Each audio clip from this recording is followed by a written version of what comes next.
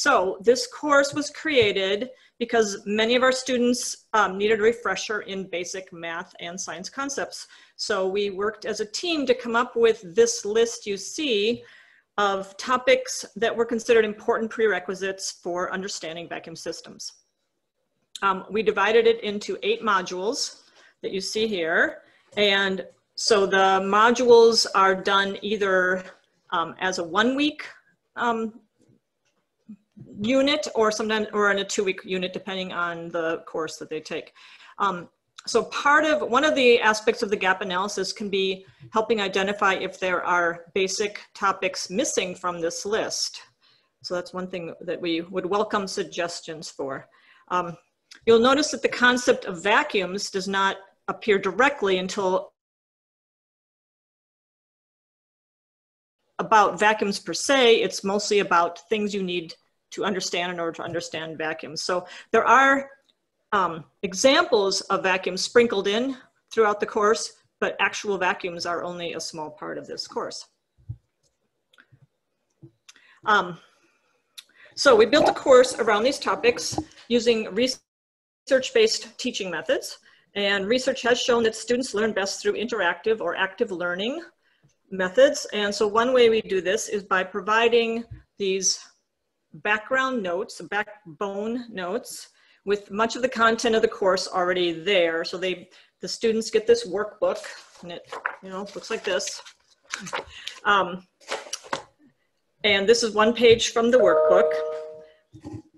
And then they watch video lessons and take notes as they watch. All right, so that's one way that they're interacting with material, but it's kind of a guided note taking because they don't have to write everything down. They actually get to spend time thinking about it rather than just writing madly the whole time. So I'm going to show you a little snippet of that. So I'll just show you a little bit of this particular lesson from that page. So this is the page they get, and then you'll hear me we're going to doing focus this. a little more on the electrons in the atom. Can you hear that? So that? far we focused on the protons and on the neutrons, but now we're looking at the electrons. So this picture on the left is the same pictorial representation of boron that we have seen before. So because it has 5 protons, it is boron. And because it has a total of 11 particles in the nucleus, it's boron 11. And we say that this is a neutral atom because the number of electrons is 5 and equals the number of protons. So atoms are neutral when the number of positive particles, protons, is equal to the number of negatives. Okay, but what about when it's not? Okay, so that's what we call an ion. An ion is when the number of electrons do not equal the number of protons. Okay, so when they are equal, the positives kind of cancel out the negatives. Okay, so there's a little sample. I'll show you another little section of the same video where it goes on. Only things that can be ions, you can also have molecules that are ions. So let's talk about molecular ions. All right, so you can see it starts simple, it kind of builds to more complex. And then what you'll also see on this particular picture right here is that there's a box, that blue box with something that says try this. So the other aspect, let's see. So another aspect of the course that makes active learning is that we have these try this problems throughout the course and throughout each video lesson where the students are asked to pause and to try something that's related to what we've been talking about. Are you seeing my notifications too? All right. So some of them are pure math, like you can see up here. This one's about graphing. This is an example where it's talking about a pressure conversion, but it uses the word vacuum chamber in there, just, throws it in there. And another one over here where they talk about what's going to stick to the walls of a vacuum chamber. Not that they know much about vacuum chambers, but it just throws the words in there. So they're applied to vacuum systems, but they're not directly about vacuums. So students never go very long before they get to try a little bit of what I've been talking about in the lessons. But then there are some more in-depth activities that are done.